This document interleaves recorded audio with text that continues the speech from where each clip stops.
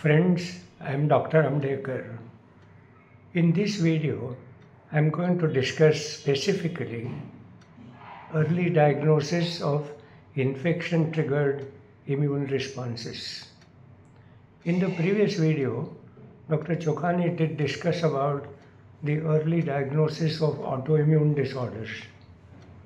Friends, we all know that the job of an immune system is to recognize self from non-self. And whenever there is an intruder, the immune system takes charge of it to eliminate it.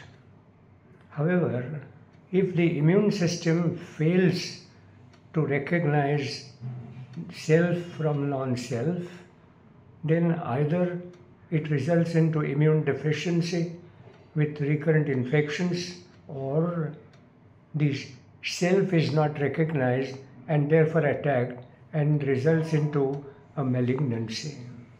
However, there is another kind of response which is autoimmunity, which is hyper-responsive immune response.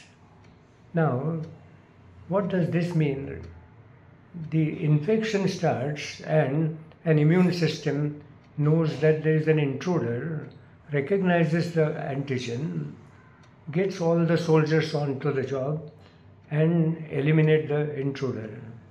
However, while doing that, sometimes there is a dysregulated immune response which unnecessarily attacks the body's own tissue itself, and that is what is referred to as autoimmunity. In this video, I am going to specifically give you a wide spectrum of such hyper-responsiveness of the immune system to various infections.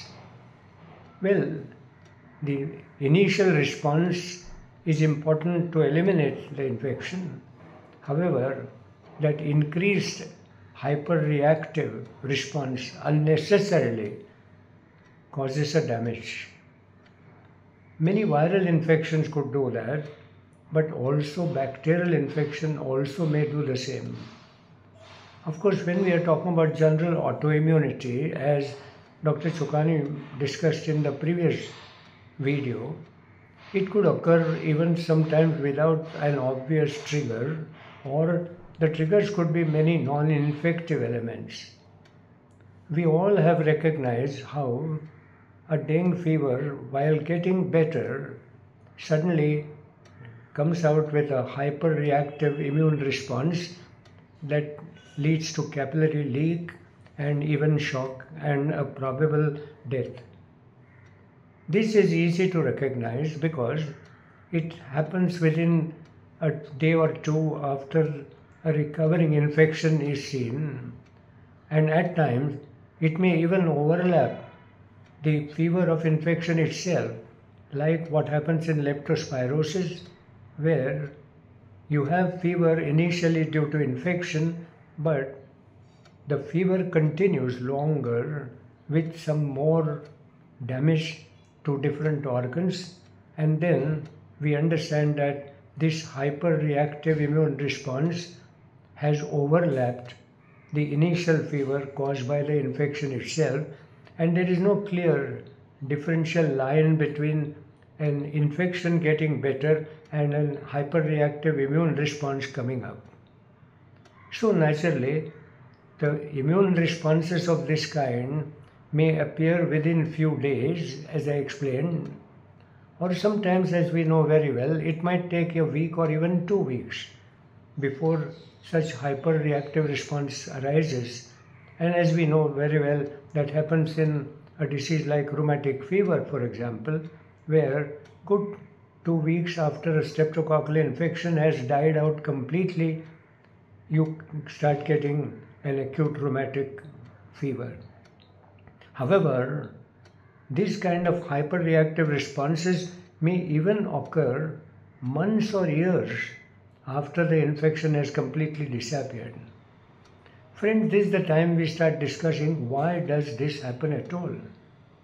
Now, every hyperreactive response is really due to a molecular mimicry, which means that the infecting organism is already eliminated, but some part of the body or some particular tissue looks like that antigen or that infective agent, and therefore immune system is totally deceived by this kind of molecular mimicry and keeps on destroying its own tissue. This is the common way the autoimmune responses to fever occur. But there could be other mechanisms as well, like an epitope spreading, which means different parts of the virus itself can initiate a hyperreactive immune response even when the virus is almost dying. And lastly, even a damaged tissue itself can also result into hyperreactive response. Therefore, one is not clear why and how this could occur in any patient. And of course, there is some genetic background, but as a clinician, we fail to understand which simple viral infection, which almost gets better by itself, continues to provide hyperreactive responses well beyond few days, weeks, or even months. And I think this is a clinical challenge, that we know many times a disease like tuberculosis comes out with a delayed hypersensitivity reaction, and you have multiple immune-mediated complications, not just because the organism is multiplying and causing disease, but also the immune system is reacting, and therefore you have a vasculitis in tuberculosis and the result of multiple areas of brain damage. When you look at all such hyperreactive responses, therefore, how does a clinician respond to this probability of fever-triggered autoimmune responses? I already said that it could occur within a week or two or within a few days, which is not very difficult to make out. But when it occurs even months or years after the infection has completely died out and you have come out of the self-limiting infection very, very successfully, how does a clinician anticipate this to happen? And that's what exactly it means, the early diagnosis of fever-triggered hyperreactive immune response. Lately, in COVID-19 epidemic, we have realized how the hyperreactive responses may occur long after several months or years sometimes. And we have seen a myocardial damage occurring 6-8 months after the COVID-19 virus has completely successfully eliminated. And we don't know why this happened at all. A clinician cannot anticipate this, but must be kind of on the watch whether such a response that comes months or even later, could it be related to something that he has suffered, say, few months ago or sometimes even years ago. You all know that a measles virus infection often clears by itself, but the dormant virus may remain somewhere in the central nervous system, in the spinal cord, and for years, and suddenly reactivates. And then you develop what's known as an SSPE. We all know this kind of a subacute sclerosing panencephalitis as a complication of a hyperreactive immune response due to measles virus that a child may have suffered years back and still develop some complications far later. The question is, does the clinician know which patient would land up with such long-term hyperreactive responses triggered by some infection? And the answer is no, because besides genetic susceptibility, a genetic background, there could be a latent virus somewhere lurking around in the tissue in the body.